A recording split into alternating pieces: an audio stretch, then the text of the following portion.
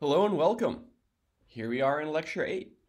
So as you can see from the slide, the theme for today will be arbitration, which, a common problem that occurs not just in hardware design, but systems in general. And as of course, when you have multiple entities and need a resource, how do you decide who gets it and when? And so in order to discuss this topic, we'll be covering a number of hardware-related themes, such as one-hotted encodings, priority encoders, etc. If you haven't seen those before, don't worry, we'll be covering those from scratch today. But also, the purpose of today's lecture is a way to kind of integrate what we've covered the last few lectures. Remember, on Wednesday, we talked about how to decouple things using the ready-valid signaling.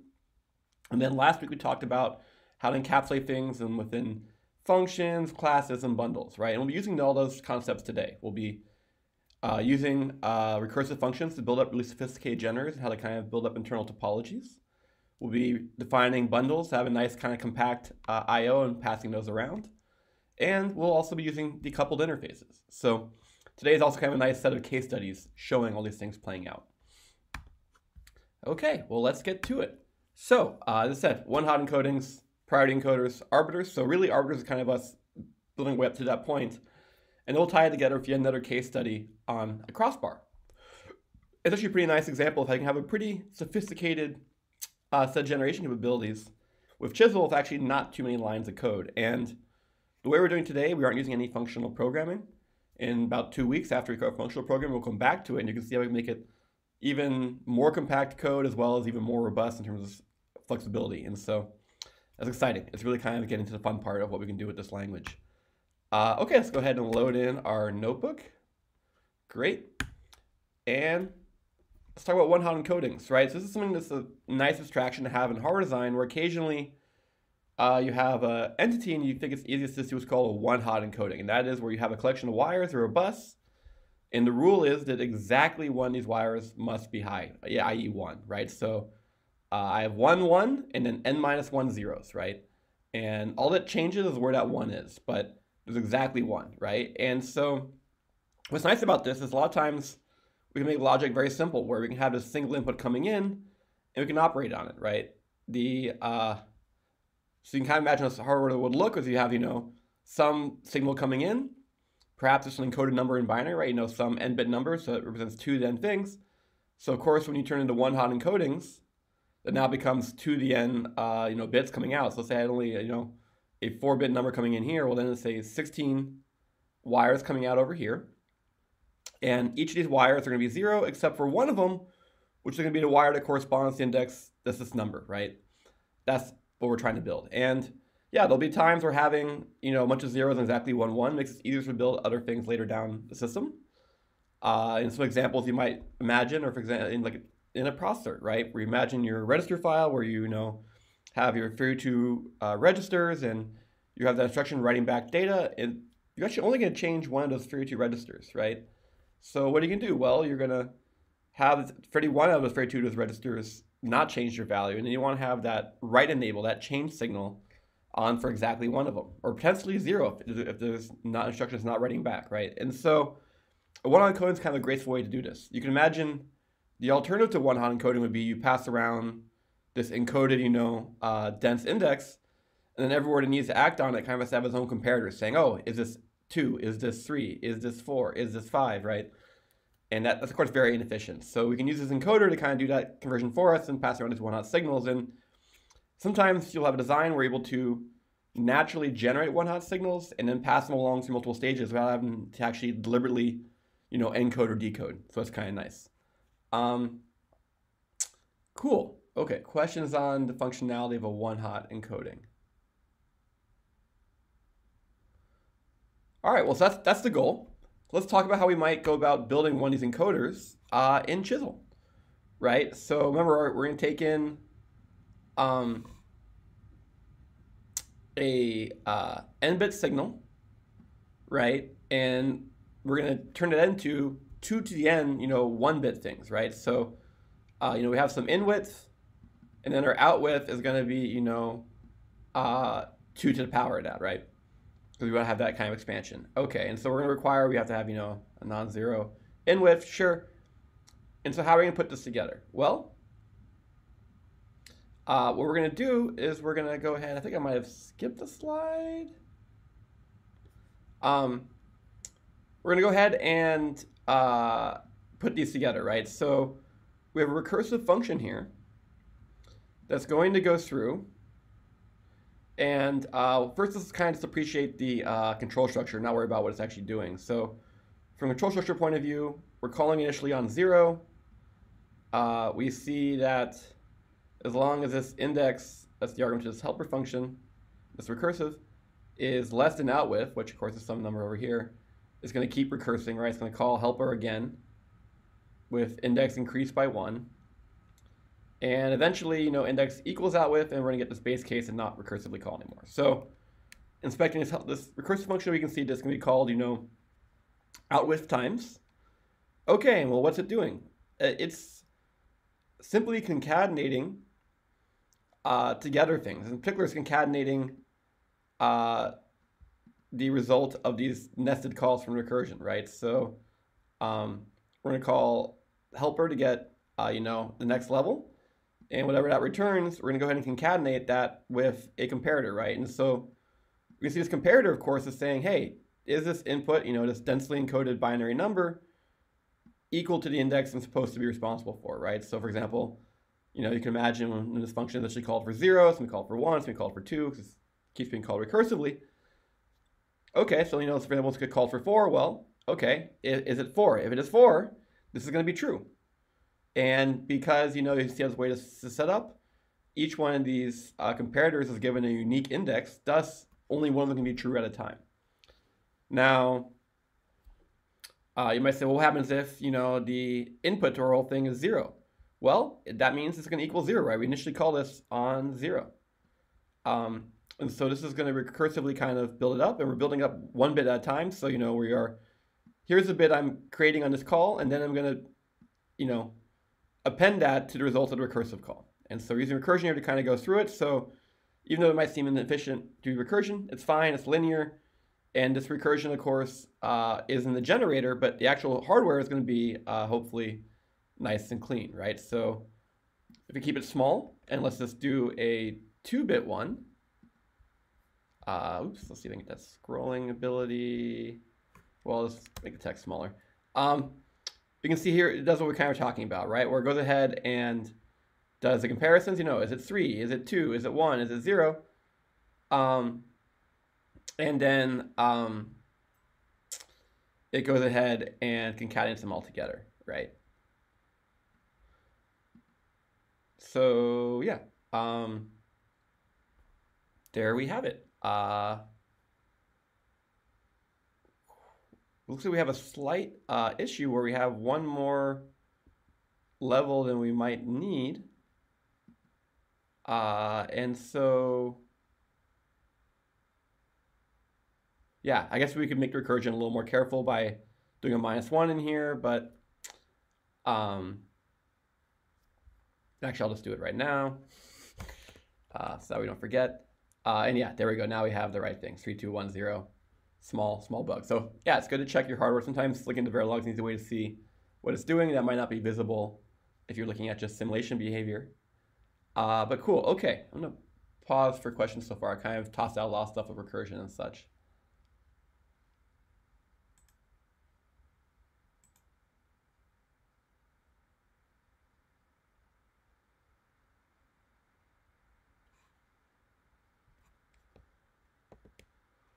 Cool. Okay, so we've built this function. We can see the hardware at the print Verilog. What happens if you go try and test it? So this is kind of not really a test. It's more of just a demo of it operating. So what I'm going to do is we're just going to, pass in some things. And oops, I have to uncomment my print line so we can see what it's doing. And we can see, for example, what the input is and what the one-hot encoding is. And because of the way it prints binary numbers, it doesn't bother printing leading zeros, at least not with the specifier. But you can see, okay, if it's a 0, we get, the 0 bit. If it's a 1 coming in, we get only the 1 bit high. If it's a 2, it's a 2. So you can kind of see this behavior playing out. And, here we went through the effort to make our own. This is kind of a good example of how to use this recursive helper function to kind of build this stuff up. However, you can imagine that this is a very common thing. And so yeah, there is this in the standard library. And so as I usually recommend, if it's in the library, you should use it rather than writing your own. And yeah, and it has the exact same behavior. If you look at the Verilog, I think it's going to be a little tidier. I think it's going to just do a shift, if I remember right. Oops, get the print out of there. The print's always going to cause a lot of extra stuff in the Verilog. And yeah, you can see that the library implementation doesn't even bother using recursion. It just says, hey, you have a number coming in. Let's just shift over that many times, right? So you can imagine if this is 0, and this is, at first you might say, oh, this is a lot simpler. Maybe not, depending on the hardware, right? Because, shifters, this is a dynamic shifter. They aren't the cheapest in hardware, so perhaps our comparative solution when optimized could be comparable. I don't know. One of those things you got to run through tools and find out. Cool. Okay. Checking for questions.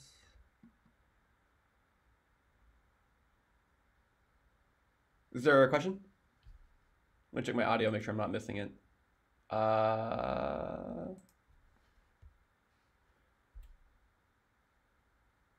I'm not hearing it if you're speaking, so let me double check what's going on with my audio. I believe I have the right audio device selected and volume. Okay, so chat is telling me that yes, the person is speaking, but no one else can hear them either. I will give them a second to debug. No problem. Yes, I can hear you now.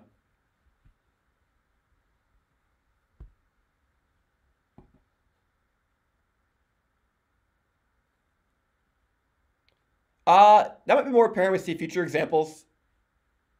Yeah, so the question is, so the question to repeat for the recording was, why, we understand what we're building, but why? One-hot encoding, so the benefit will be more apparent later on.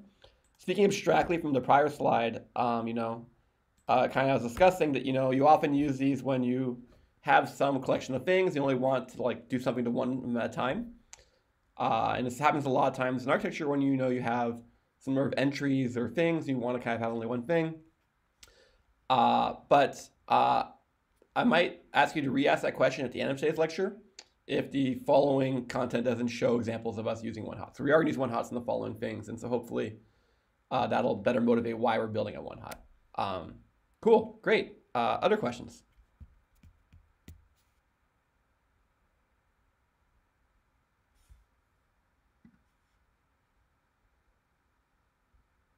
Cool. Okay, so we have this one-hot encoding. What are we going to use it for?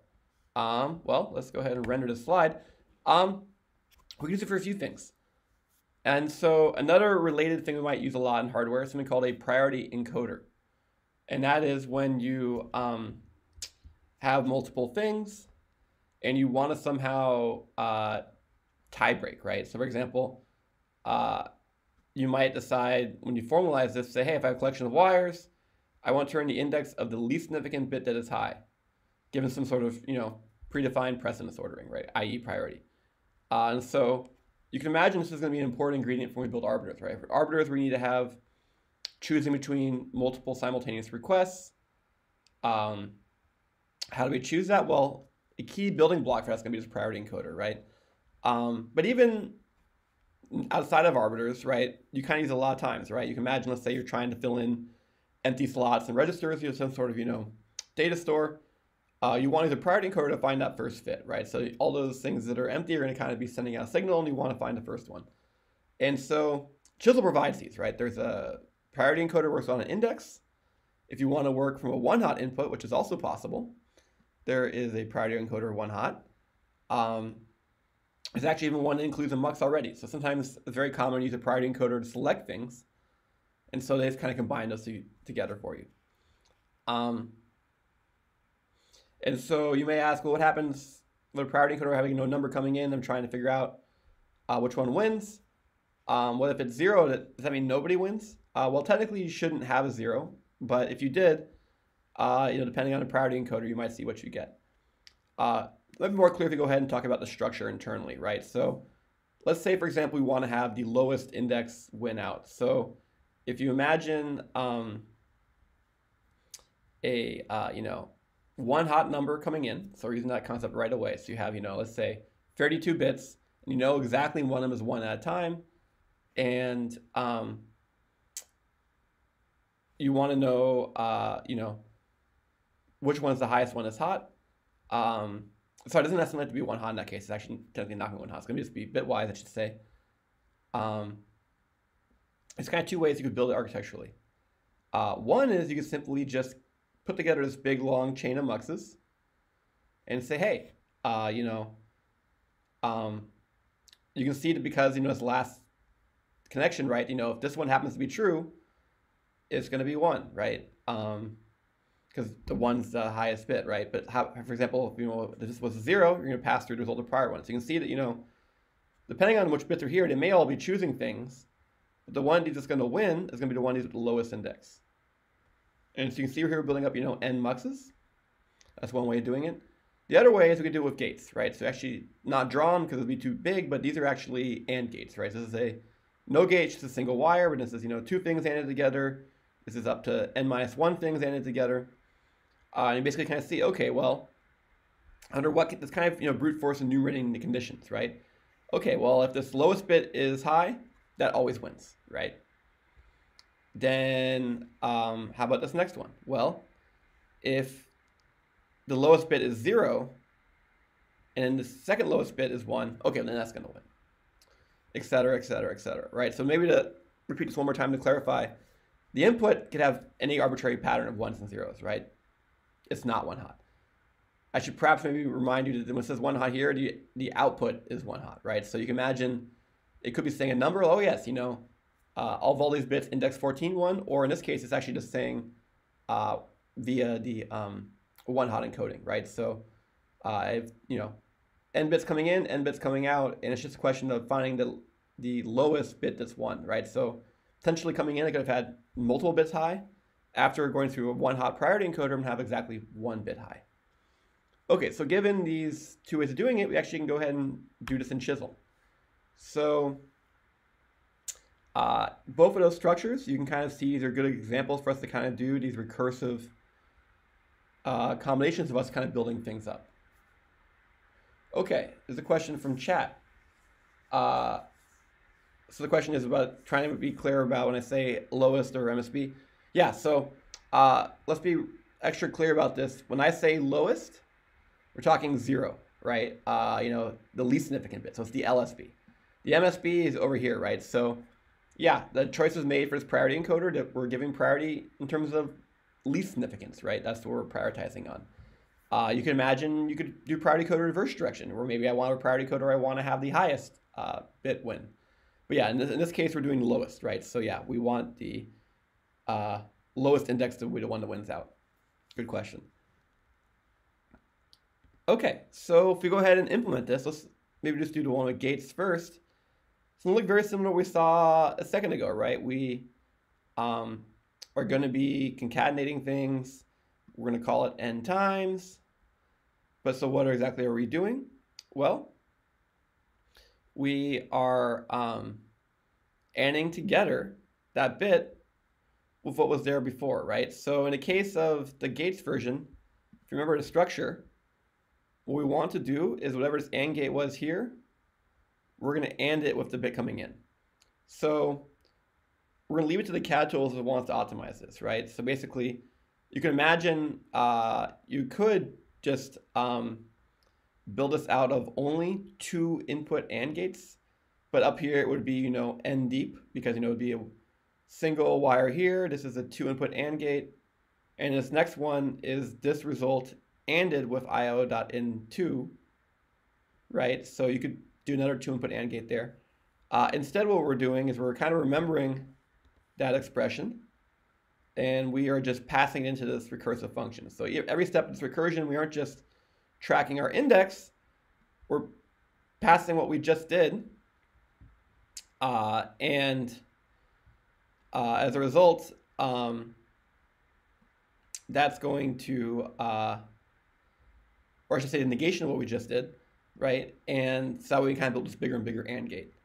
And so yeah, so sometimes with CAD it's helpful to kind of visualize the parts, right? So you can see if you even use even in Jupyter, you can see how it highlights the parenthesis, which one we're talking about. Okay, so this paren corresponds to the helper function call.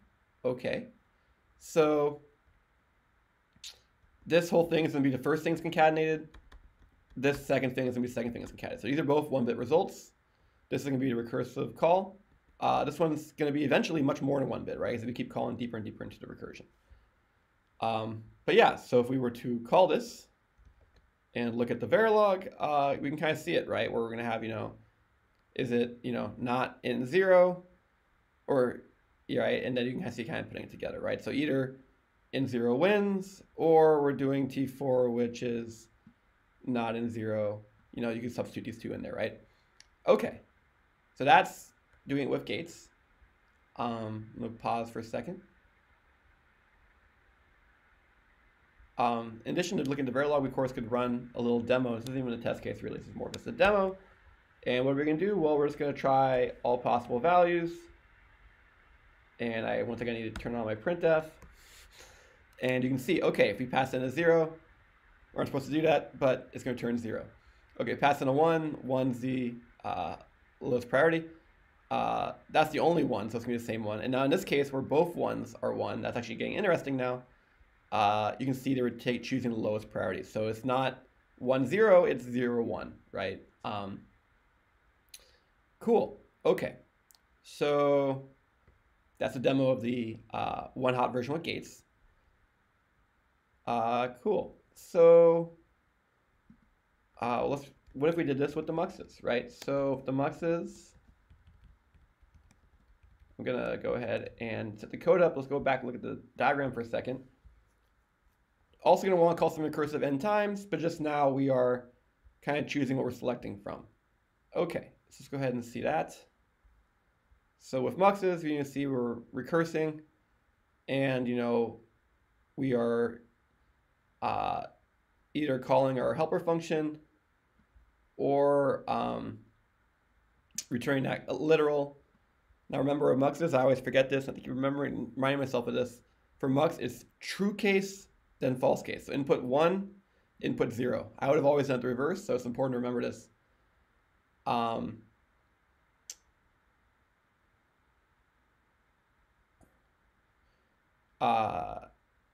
that's kind of the way I would think of it.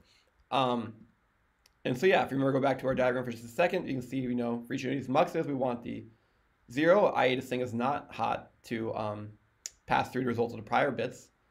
And if it is 1, we want to take the literal, right? So that's why the literal is in the 1 spot, and these 0s to pass through. Question from chat is, for this to understand the behavior of the priority encoder, so wait, so the bit that's hot should be the one that is the just 2 to the index, that's the one selected? Yes. However, remember that that the number didn't come in as an index, right? The number came in as a number of bits, and so we're picking the lowest one, right? So we kind of have, potentially, as you see over here, potentially multiple bits, and we're narrowing that down, right? So we can go ahead and make this maybe a little bit more ambitious. Well, first, let's look at the Verilog for a second, right? And yeah, you can see, okay, the muxes, we have our muxes being generated. Just out of curiosity, how does the standard library do it? With muxes, okay, cool. We can leave that intact, and then let's go ahead and run the demo again. And this time around, let's let it play a little bit. Let's let it go a little bigger. So we'll have this be 3 and 8.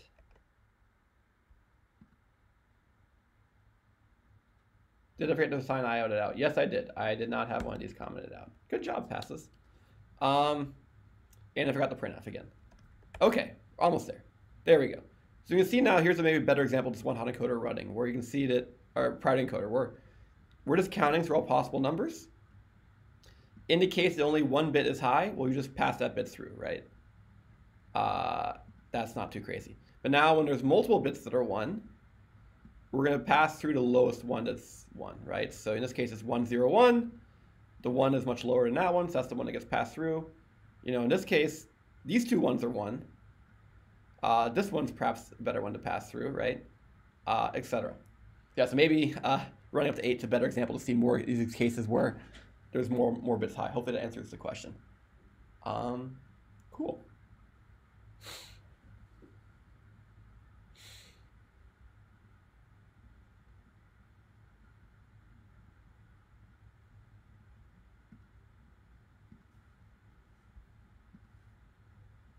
Okay, so next is arbitration, but I just want to pause for any questions on the encoding so far. We've just been doing one hot and priority encoders are both useful abstractions and building blocks. They're available in the standard library, but we also did demos of them just to kind of show more examples of recursively building up our generators. And if you're looking at these recursive functions, you're saying, oh my gosh, I'm not sure I could write, this line on the spur of the moment. No, it's good to take a moment to pause and, think about what you're trying to build. Maybe you can draw a little schematic for yourself to kind of have an idea of it and then kind of build it up. Okay, I'm going to want to concatenate all these bits where I have, and then bit output. I'm starting one bit at a time, so I'm going with concatenation strategy. Maybe instead of one, I was going with muxes kind of passing through. So yeah, this just seems a little fast right away. It's not just you. Take some time to kind of think about it. But I guess the important thing is to kind of be aware of, what we're doing here. We're kind of composing things with recursive functions, etc. Cool. Well, let's talk about. Oh, your question? Yes, please go ahead.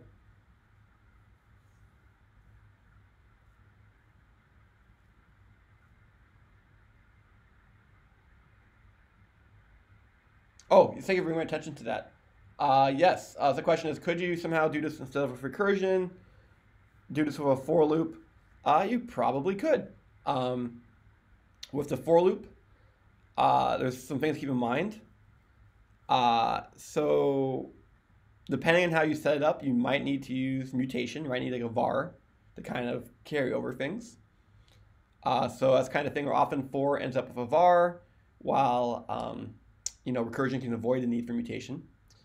The other challenge, and this is one thing that comes up sometimes, especially with these kind of bitwise things, is that in Chisel, you can't do what's called a partial assignment. So if I have an n-bit signal, you can read into that signal, no problem, by saying, hey, I want that thing at that bit. I can't put this expression on the left side of the connect statement. So I can't have a 32-bit signal and assign only one bit at a time. This is a common point of contention. A lot of developers would love to do this. You forgive me for not remembering the tool developers' motivation for not allowing this capability, but this has been a point of discussion for a good number of years. So as a result, when you have like an n-bit thing, you kind of need to assign it all at once. And so if you want to build it programmatically, sometimes this concatenation is kind of a graceful way to do it. So I would imagine how I would do this with a for loop. Yeah, I would probably use a var with cat if I was doing the gate version. If I was doing the mux version, yeah, it'd also be a for loop with a var to kind of pass around the trail of the muxes. Now, yeah, so you definitely do a for loop for sure. Cool, great question. Thank you for bringing my attention to that. Okay.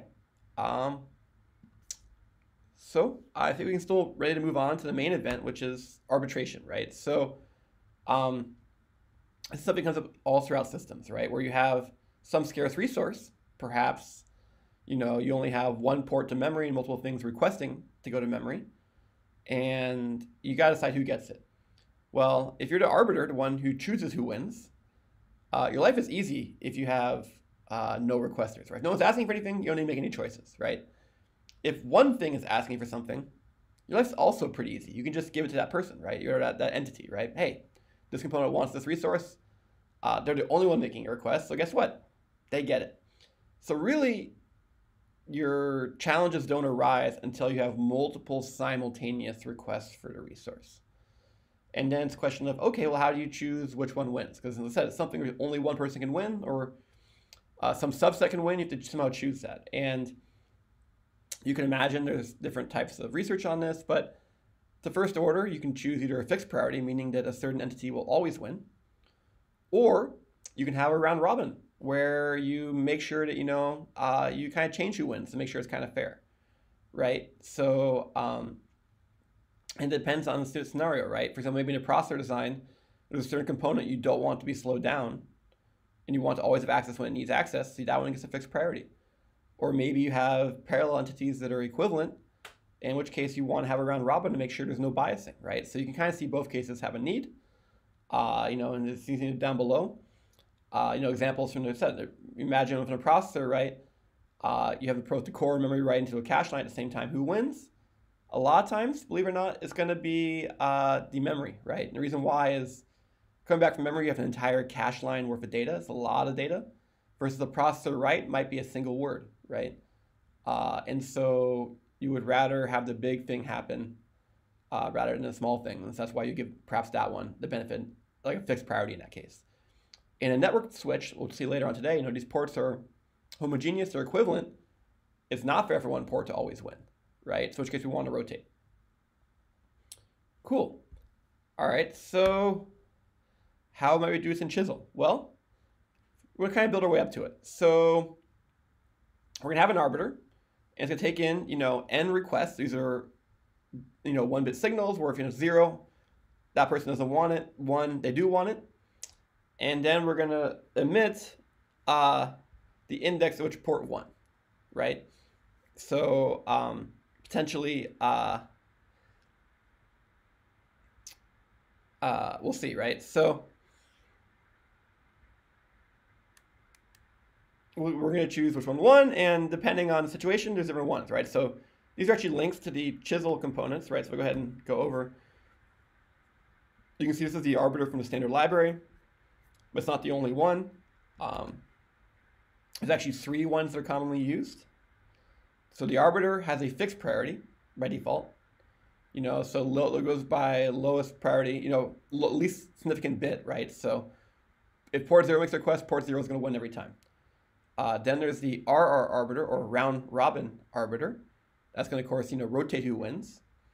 And then there's actually a more sophisticated version of that called the locking round robin arbiter, where we're not going to show an example of that today, but you can imagine this, where it's a situation where, let's say someone wants access to a resource, and you want them to not just get access to it, but get access to it for multiple cycles, right? Where you don't want to reevaluate every cycle. In that case, you're going to want a locking round robin arbiter to say, yes, when someone wins this arbitration battle, they get to keep it for 2 or 4 cycles, or we set that parameter to be. That's a more sophisticated case. For today, we'll be happy with just the arbiter and the round robin arbiter.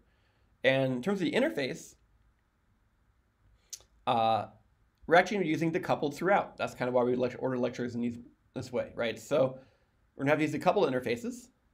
In particular, for each one of these requesters, they're going to have a decoupled thing coming in, right? So if it's valid, that means they're sending in a request. Like, hey, I want to use this scarce resource. And then if they get a ready signal back from the arbiter, that's going to say that actually they won out, right? So you can imagine the ready signals coming out of here, which are going the opposite direction of these arrows. At most, 1 dose can be high at a time. In terms of the valid signals, any number can be high, right? Any number of requests coming in, but at most 1 is going to win, right? It's going to be granted and get a ready signal coming back. Okay, so then let's go ahead and we're not even going to try to make our own in this case. We're going to go ahead and use the built-in ones, right? Alrighty, so we have, we're going to instantiate the arbiter from the library. Because it's a module, we're going to use the module to instantiate it. Question came in from chat is, are these arbiters, combinational? Do they respond immediately, or do they take a clock cycle to respond? These are immediate ones. These are combinational ones. So they will respond within the same cycle. And so, yeah, depending on how big it is and what your critical path is, that could become a critical path. And you might want one that takes an additional cycle. But yeah, these ones today are all combinational. They will give you a decision right away. Good question. So yeah, okay, we're building up our arbiter. And what are we going to do? Well, this is just a demo. So we're just trying to instantiate and kind of connect it to some things. So we're going to connect the arbiter's input ports to the input ports to our demo module. And we're going to connect the output of the arbiter to the output of this demo module. And really the rest of this is just print statements for us to kind of see what's actually going on inside of it. But really, we're just instantiating an arbiter, taking as many inputs to the many inputs that came in, and its output to the one output, right? And so let's look at the format for just a second, right? What are we passing around? Well, the output is a simple decoupled that's n bits wide, and then the inputs are a n-bit uint, right? So I want some, 8 bits, whatever. And then it's decoupled, so we're going to take advantage of the functionalities of the tools to automatically, generate ready and valid for us and that kind of stuff. And then this is a vec, so we're going to have num ports of these decoupled interfaces. And remember that by default, decoupled is in the output direction, and it's actually used for the requests. Those are, if you go back to prior slide, remember those are incoming, or I should make this io.rec. Those are incoming, right? So as a result, they are flipped, right? We want to make these inputs, so to speak. And then, of course, have the output that wins.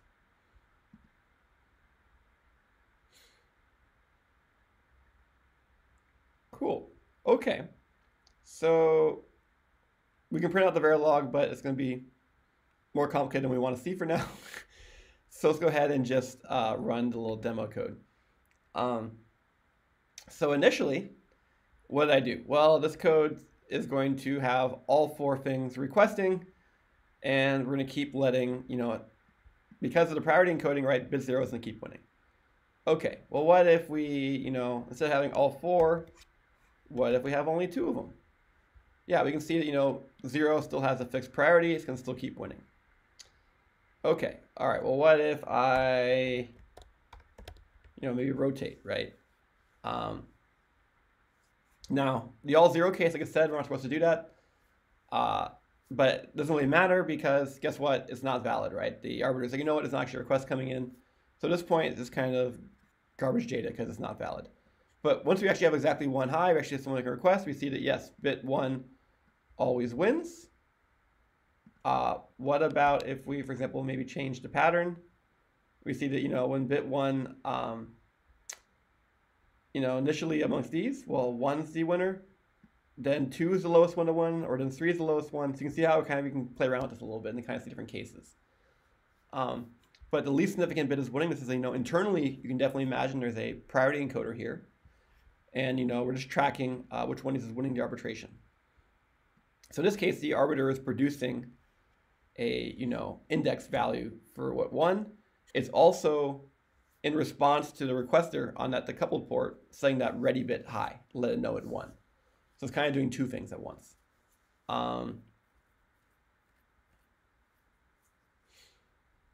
Cool. Okay. So we can go ahead and maybe make this all 1s again.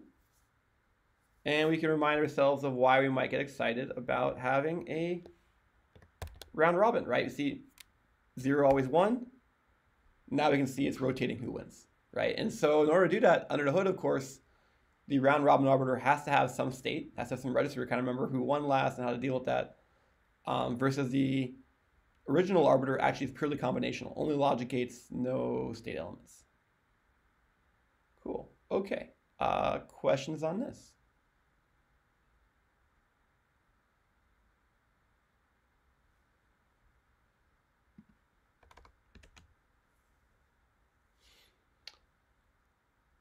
So yeah, the question is, what's the difference between this non-round robin arbiter and the priority encoder we just built? Yeah, the original route, there's subtle differences, but basically that priority encoder is like the majority of the internals of the arbiter for sure. There's some additional logic about, the priority encoder, we said the input should never be all 0s. We also said some other things versus this one, takes in decoupled. There's some extra logic to kind of handle that kind of stuff, but the first order, yes, the basic arbiter is essentially a priority encoder internally.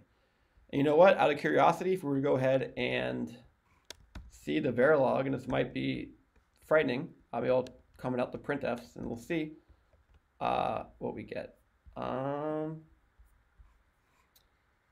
Yeah, so if you look inside, you can see there's an arbiter just generated, and the arbiter is doing some stuff internally.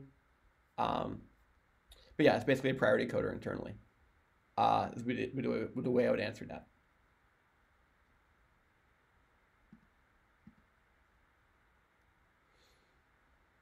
Okay, so yeah, I mean here we didn't make our own arbiter. We use library components, which is normally what I recommend doing. That's what we want to do. We want to use libraries to be productive. And really all this code here is just us to kind of build a harness around it so we can play around with and see how it kind of behaves under certain circumstances. If you're following along in your own lecture notes, of course, you can play around with different cases and kind of see how those patterns, match up, etc. Cool.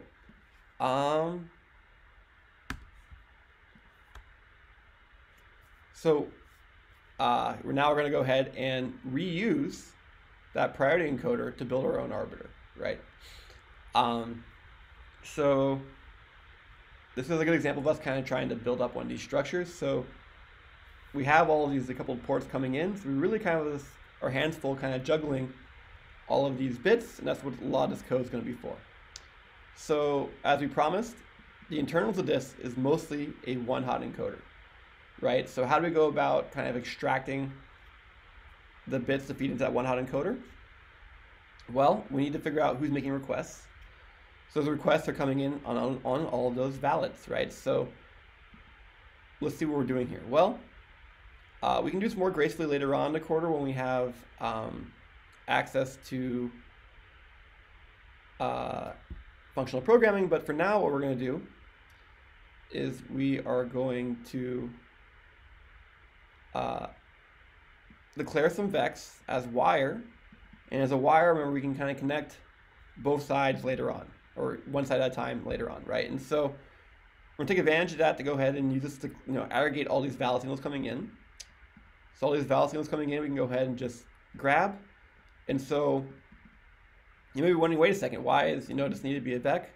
Well, you can assign a single element of a vec at a time, right? That's totally fine. So remember a few minutes ago I was saying how if you're doing like a uint, you can't assign a single bit of a uint at a time. You cannot. But you totally can assign a single bit of a vec. So if you have a situation where you want to kind of do some build number up, you can definitely build a vec of bools. And there's actually a way even to cast it later on to uint if you need that later on. So that's one thing that's going on here. Okay, then there's also, of course, the bits we're passing through on these decoupled that, n-bit uint. So we go ahead and declare a wire for these, and we go ahead and grab those. Okay. So then maybe it's better if I move this down. So we let our priority code do heavy lifting, right? We give it all these valid signals, and we're getting a response. We're choosing to use the one-hot variance, so we have that one-hot coming out. And what are we going to do with that? Well, if so we have to do a couple things, right? So we want to have the right output, right? So we're going to go ahead and do a couple things here. We're going to select the output based on which one was chosen. So we have all these bits we connected. These are all the the data paths coming through. And in this case, we had one-hot values already. We can keep it one-hot, and that's why this mux one-hot here. To not bother encoding and re-encoding and binary and back and forth is actually substantially more efficient. We already have things in one-hot. It's good to kind of keep rolling with that. And then to actually get the conversion I described a second ago, where we had a one-hot signal returning into a uint, we can use that to go ahead and let them know they won. So how do we let them know we won? Well, by default, we're saying they're all going to be false, meaning they didn't get the grant. And then in the case that one of them does get the grant, we're going to go ahead and set that one to true. So remember, it's that last connect semantics for when, right? Where this line is later in these lines. So in the case that this when is triggered, this is going to take precedence, right? And so what would cause the output to fire? Remember, the output's going to fire when someone's listening to it. So there's a radio signal coming in, and that we're valid. And we're valid if at least one of our inputs is valid, right? So here we are taking in this vec, we're turning it into a uint directly, and then we are doing what's called an OR reduction. Really, you can just think of it as taking all the bits in there and combining them together, which for an OR reduction, if you think about it, so you have, an n bit number coming in and the result's a single bit, really you're kind of asking, is this equal to 0 or not, right? Because anything that's 1, once you have a 1 in there, you keep ORing through and keep being 1, right? So the only way that whole thing becomes 0 is if the entire thing is 0. But an OR reduction is a way to kind of capture that. Cool. So we're going to optimize some of the stuff on the next slides. It might be more clear, but I'll pause for now. Any questions on this, right? We're kind of demonstrating some uses of vex, some uses of these encoders, and the one hot. And some of these kind of a good example of things put together. Cool.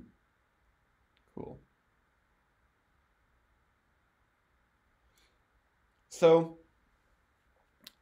one thing you might be wondering is, we said it was nice to kind of keep things one hot when we can, and we kind of broke that, right? We went through the effort to convert this one hot back to a uint, right? So this was a 2 to the n bit thing back to an n bit thing, so to speak, and then we use that to index into this vec, right? And so if you have a vec in your chisel design and you never index into it dynamically, it doesn't generate any muxes. It's actually just going to be handled pretty efficiently, right? So, this is now going to have that dynamic addressing and all stuff. So, wait, we already had a one hot thing. So can we just kind of regurgitate that one hot thing for the chosen back out on the readies? And the answer is yes. So that's this next slide. So this one might be more clear. It might be simpler. It's definitely going to be better hardware. The reason why I didn't lead off with this one is it not only use fewer components, but it also does things out of order, right? We take advantage of the fact that you can declare wires and you can connect them later on. So we still have this notion of all the invalids, all the valid signals coming in, right? All the bits coming in, right? And so we can go ahead and grab those, right? So that's just like the prior thing. However, going through each one of these ports, we can now also send backwards a ready signal, right? And a ready signal is going to be that chosen one hot. So we're extracting that single bit. And it's not just enough to do that. We also need to let it know if we're firing, right? Because if we're not firing, i.e. we're not actually doing a transaction, that just chosen one hot might be garbage. And so we don't want to kind of be tricked by it. So we're only going to fire, we're only going to let v1 if it's firing. And so you can see that, yeah, we actually, in this case, we are, creating things even before we fully attach them all, right? Where, for example, we're going to assign the ready, and it's going to be based on some of these other things, how is IO.fire set up? Well, IO.fire is, of course, when we're valid and ready, right? And so here's the valid being set, and then the bits, of course, we're also using that mux and hot again. So this is perhaps a simpler one. Maybe this one makes people a lot happier. But yeah, maybe I'll pause for questions for now.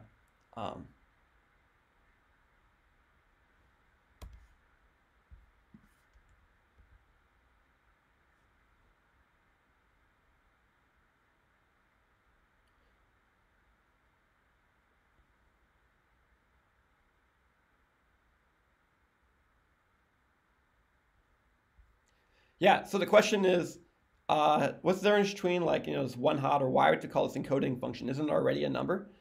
It's definitely a number, but it's a matter of how you interpret it, right? So a one hot number, if you look at it numerically, would appear to always be a power of 2, right? It'll be, 1, 2, 4, 8, etc.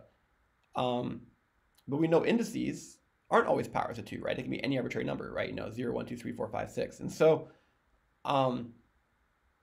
it's the question of how we interpret those wires, right?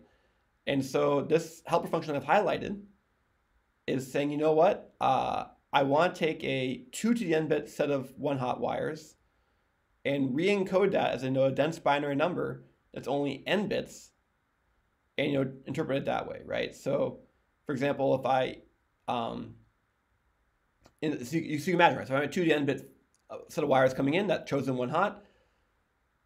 If only bit 0 is hot, then the output of the whole thing is going to be an n bit 0. But let's say, on the chosen one hot, bit 2, hypothetically, is hot.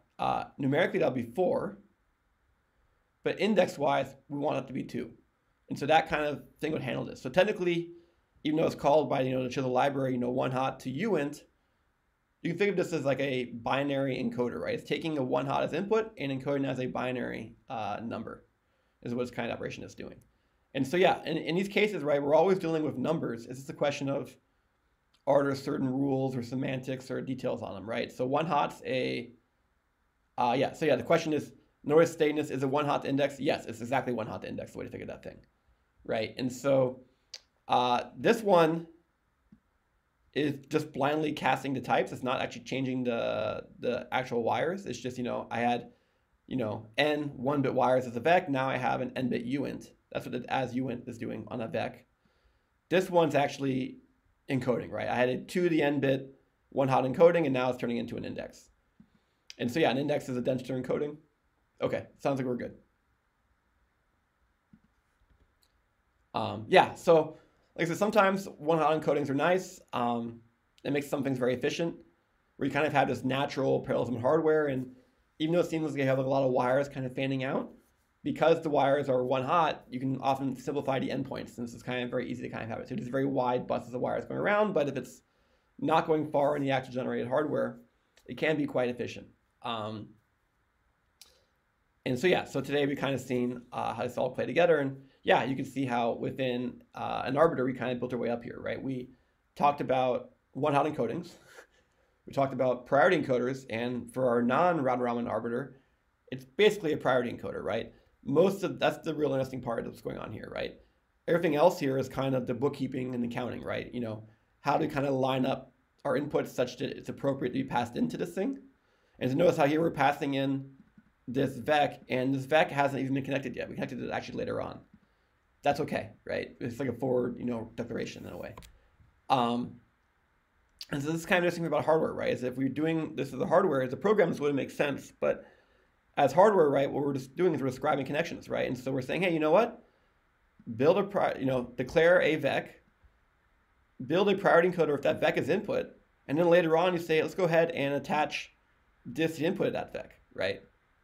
And this was, of course, reading the output of that vec. And so even though as a programmer it may not make sense, if you think about this in terms of, I have these things and kind of connecting them in a certain order, building up this graph as a hardware design, it does kind of make more sense. So one of the things that's kind of common in hardware design languages is you actually often can reorder some statements, and it doesn't change the semantics of the program or the hardware design, because what you're doing is you're just describing connections, and it's the same connections even if you reorder them, and that's what's happening here. Cool. Okay, so we've built our own arbiter. That was an exercise, right? I mean, as we said, chisel some wonderful ones just waiting for you.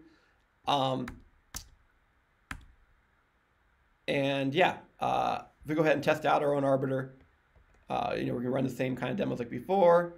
You can see, for example, the lowest one's always gonna win, or if we want to maybe make it, give a chance for the higher ones, we can do that too. Cool.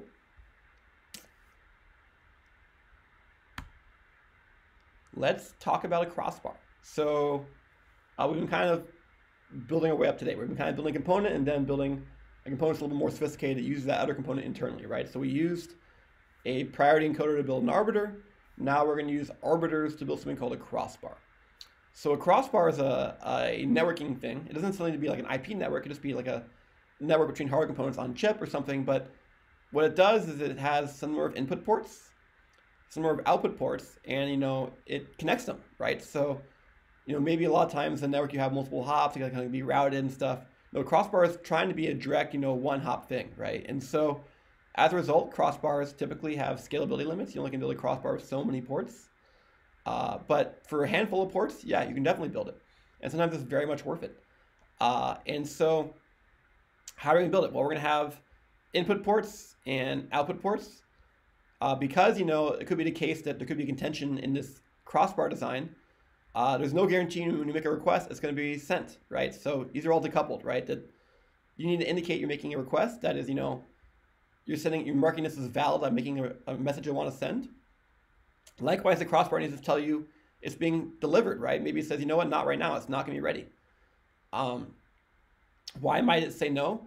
Even though we're building all this dedicated hardware, if multiple senders try to message the same output port, what happens? Well, in this design, we're choosing to put an arbiter there, right? So we're saying, you know what, these ports can only hold one message at a time.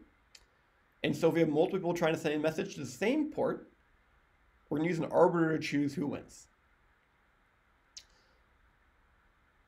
Cool. Okay. So yeah, really what we're going to be doing in this design in a second is we're going to be, instantiating an arbiter for every output port and then connecting every input port to every arbiter. As you can see, there's a lot of connections here, right? This is, if I have, n inputs, m outputs, there's n times m connections being made here, right? Oof. Okay, let's see if we can put this together. So first, let's go ahead and define some bundles, right? So how are we going to kind of abstract things on this network? Let's call something we call a message. It's going to have an address, which is, some destination port is trying to get to, as well as some sort of payload, the data, right? And, because we can make these parameterized. We can have, of course, a variable size. We can set the payload size at generation time. We also need to, and not just can, we also need to include the number of outputs when we make this bundle, right? Because we need to know how big to make this address field, right? We want to include that, right?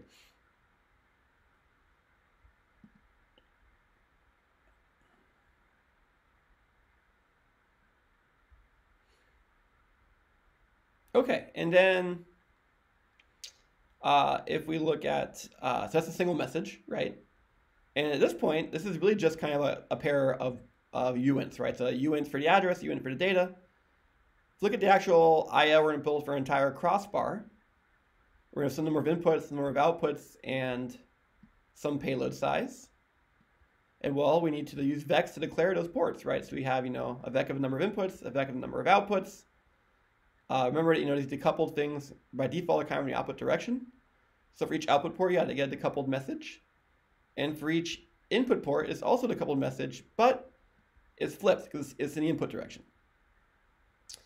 Okay, so then that's our IO. We should go ahead and generate this. And this is nice. Here we're kind of using some chisel to build some abstraction as a reason where you generate this message bundle. We can kind of keep using this abstraction throughout. So now let's actually build a crossbar. And so what are we going to do? Well, we declare IO from that crossbar we just talked about. We're passing through those parameters. Okay. And then we're going to need our arbiters, one per output port. So, we want these num outs, number of output ports. We're actually going to use the sequence to hold these because we're actually not going to be addressing these in hardware. We're addressing these only in generators. So a Scala sequence is perfect here. And so we're going to fill, what are we filling it with? We're filling it with instances of these arbiter. So when you make an arbiter, if you remember what the requirements were, we had to give it the thing that you're arbiting, in which case it's a message, and number of ports. In this case, number of input ports. And we actually made a choice already to go for a round robin arbiter, right? It's a network we want to be fair, so we're going to go round robin. Okay, so then for all these, we can go ahead and kind of connect things up. So what we're going to do is we're going to need to connect up all the ready signals for these various things, right? So remember, if you go back to our diagram, these arbiters, even though it draws a single direction arrow, remember this is decoupled, so there's actually a ready signal going in the reverse direction back, right? And yeah, each of these arbiters is going to produce, num inputs, readies, and needs to wire all these back to those inputs, right? So that's what we're going to do in that first set of loops here. So we're using a doubly nested for loop here because we're doing it once for each input and then for each output, right? So for each input, we want to gather together all the readies. So how are we doing this? Well, we're going to declare a vec as a wire, right? So we can go ahead and say, hey, I want to connect these. I'm going to go through, and for each possible output, we're going to go ahead and grab these, right? So this is maybe perhaps the opposite direction of what you might be thinking about. So this take a second to kind of talk our way through this, right? So we're going in the outer loop in terms of input ports, right? So if you go back a slide, we're saying, hey, I'm here. So I'm going to need to have array signal from each one of these output ports. So each output port is going to be associated with, its own arbiter. So I'm going to need to have those kind of come in. So I'm going to go ahead and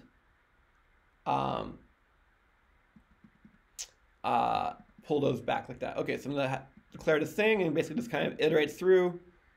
And for every one of those arbiters, now I'm kind of going inside the arbiter. The arbiter has I/O, its input for the port corresponding to me, right? So right now I'm doing IP, input port, whatever that number is. I'm grabbing that ready and I'm putting it into this this vec, right? And now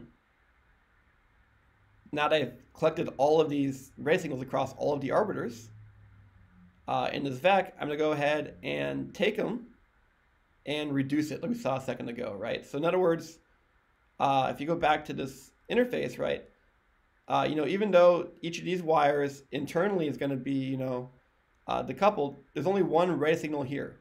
And so I need to take the OR of all the array signals from all of the arbiters intended for my input port and merge those together. So that's what that thing we're looking at was.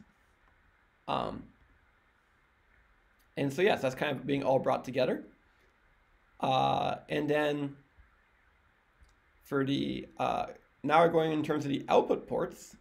So for each output port, OP, we're going to go through each of the input ports. So it's doubly nested again. We're going to go ahead and connect up the inputs to our module, from this original inputs to our crossbar to the arbiter. Okay. And then we also want to do the requesting. So the requesting is not only is the input port valid, but is it coming to me in particular, right? So you can see how when a message comes in on one of these ports, it's broadcast to all the arbiters, right? And it's actually only intended to go to one of them, right? So which one is intended to go to is that address inside the message field, and that's making sure it's intended for you.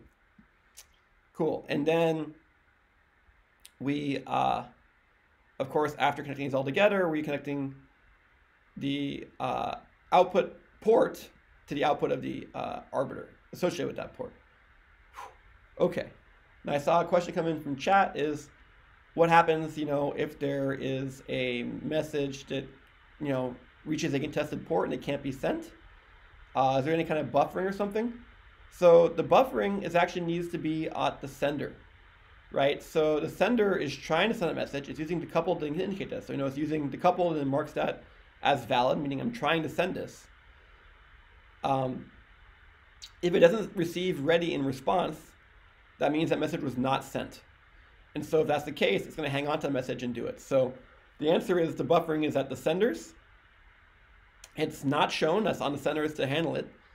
And it's non-inferred. It's up to senders to implement that. Okay. And so we can go ahead and synthesize this. But really, what we've done, we've basically made a arbiter per port, right? And connected together all the appropriate readies and valids to kind of do all this extra work here. So here we're kind of doing a lot of for loops. Like I said, in a few weeks, we'll cover this with functional programming.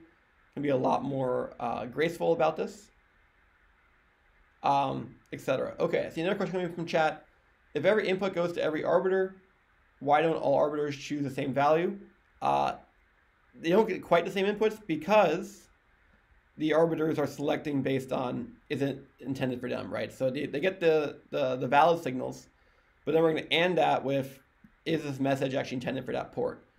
If it's not intended for that port, this comparison is going to fail, and it's going to seem like it's not requesting it. It's not going to have a valid signal. Good question. Cool. Okay, so let's go ahead and demo it. We say, let's just call this a demo to be honest, right? This is not a test. But let's go ahead and run it. And so what happens? Well, things are moving, right? So what are we even trying to send this test case? Well, we are sending data. Each line is a cycle, and we're indicating successful transfers, right? So port 2 sends something to port 0. port 1 sends something to port 1, right? And we can kind of play around with our patterns, what we're trying to send to each other. This is me just kind of generating synthetic examples. We can see in this case, it's going to wrap around. So we're going to have 3 saying to 0 and 0 saying to 1. And I may be wondering, wait a second, going through this by cycles, it doesn't appear that I'm changing the input pattern, right? You can see that I set inputs once and then I call step 4 times, and yet the messages being sent are changing. Yes, that's because we're using a round robin arbiter, right? So if I was to go back to a fixed priority, we would see the output from this simple example not changing because the lowest precedence keeps winning. 0 is going to keep sending to itself, and 1 is going to send to 1, and that's all, folks. But yeah, let's go ahead and have our rotating, or round robin, I should say. But if you don't think it's rotating, it's perhaps not a bad mental model. And there we have it. So yeah, this is a dense lecture, but there's a lot here. Hopefully you can kind of see some of the gracefulness and niceness of Chisel when it's doing its things, right? We're able to kind of make these nice abstractions and kind of keep building things up. So at the end of the day, we actually aren't asking the tools to do crazy inference, right? We are describing what we're doing every step of the way. We're just building abstractions and then building an abstraction on top of that. We're kind of making things and building bigger things with those things. So every step of the way, we are very definitively saying what hardware we want. I want this to be connected to this. I want to instantiate this thing. And we see here what a crossbar is doing. Most of what we're doing here is connecting stuff, right? We're constantly connecting. Like, that's very common in these hardware designs, is you're basically instantiating things and connecting things. And in this case, there was a lot of ports, a lot of things flowing around. We're using for loops today. In the future, we use functional programming.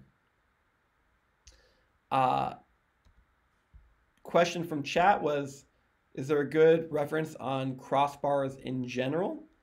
Hopefully, I'd be happy to take additional questions now about that. Or maybe we can find a source on the web together. The internals, yeah, it's worth maybe taking a look at the figure and the code and going back and forth a few times to kind of see how it kind of fits together. But for the high-level point of view, the idea is we have, some number of inputs, some number of outputs. So these are kind of a one-way thing, right? So, usually networks are bidirectional. For now, this is one way, right? And so we're just trying to say, hey, I have these things trying to send it to other ways. And so each of these ports is going to have a message with data and an address, right? And the address is addressing which of these output ports it wants to go to. And because we're not saying a message every cycle, this is decoupled. And both we want to use valid to indicate I'm trying to send a message, and we're getting a ready back from the crossbar indicating if it's accepted or not. But yeah, that's kind of what we're getting at. Yeah, so I'll stay on after I turn off recording to answer additional questions on that. Yeah, maybe we'll go ahead and wish everyone a good day and stop the recording.